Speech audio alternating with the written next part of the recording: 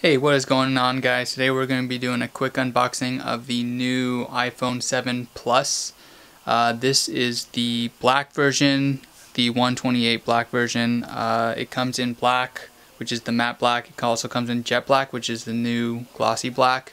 It also comes in silver, gold, and rose gold. And also the capacities this year are now 32, 128, and 28 gig. So we're going to be looking at the black 128 gig iPhone 7 Plus. So we're going to open it up and take a look at what's inside. Alright.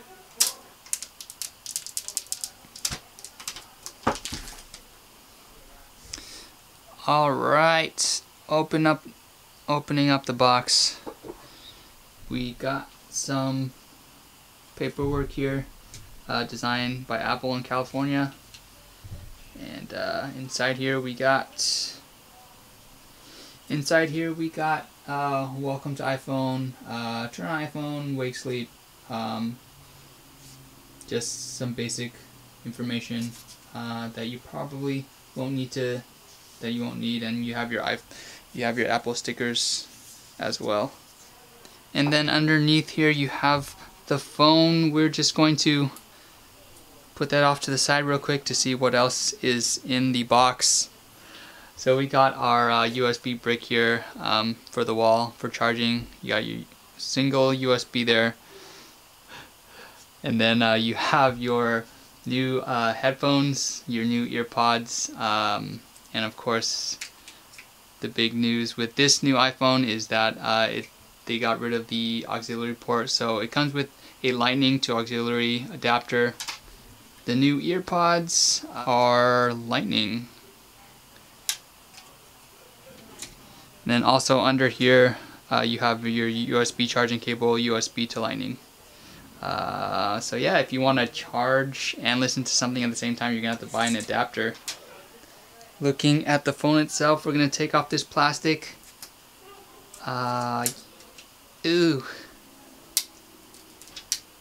And this is the matte black version. They just call it black. This is the iPhone 7 Plus. Pretty much the same 5.5 inch screen as the iPhone 6s.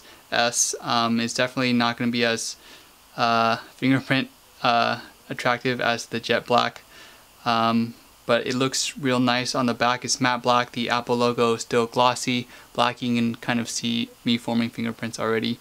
On the tops you got nothing there. Also the bands are slightly different than previously, so you can kind of see something there, but nothing on the back. It doesn't connect like that. The bottoms, you have your speakers and of course the lightning ports, and there are no auxiliary ports anywhere. So yeah, you're gonna have to get some lightning headphones if you want to use your headphones, which I'm sure a ton of companies are going to be making now. Also the button itself, the home button is no longer a button, so when it's off it does nothing. You can't actually press it. I also have the iPhone 6 Plus to compare. It's not the 6s Plus, but it's almost identical. So you notice the bands, the band doesn't run across the top anymore, tops and bottoms anymore, but the size is pretty much exactly the same. You have the actual button on the old phones. The new one is not an actual button. It has a sensor that actually vibrates the phone to simulate a button press, and I gotta say I'm pretty impressed with it. It feels pretty cool. So yeah. Also the phone is now water and dust resistant, IP67, so I think you can leave it up to 1 meter of water for up to 30 minutes or something like that, but it is water and dust resistant now. The big difference between this and the iPhone 7, the regular iPhone 7, besides the screen size itself, is you get dual camera on the back now.